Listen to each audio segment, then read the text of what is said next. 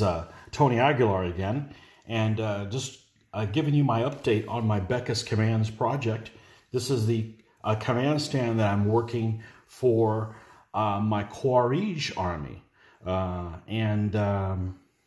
this is the command stand here. These three figures, and they're a mix of manufacturers.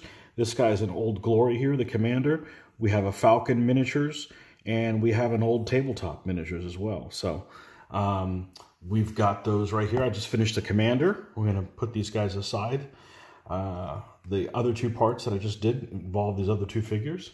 And now the commander is complete. So let's see if we can get him somewhere where you can see here. This is an Old Glory miniatures. And I did add a little bit of a turban to him. I believe he's an Andalusian commander that we decided to turban him up a little bit. So, yeah, this is in 15mm scale. And these are not the stands that they're going to end up being completed in. They'll be on standard DBX type basing, such as this. They're on a 40x30 stand.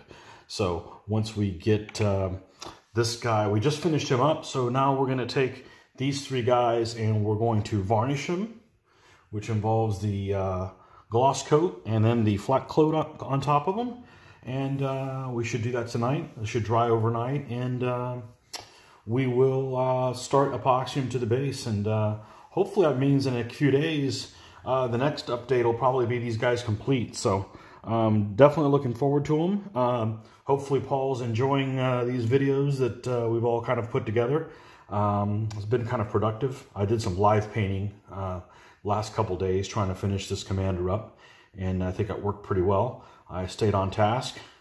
And anyhow, this is my update here, and hopefully on the next one you guys can see what the final outcome is. All right? Thanks for tuning in, folks, and we'll catch you guys later. Bye-bye.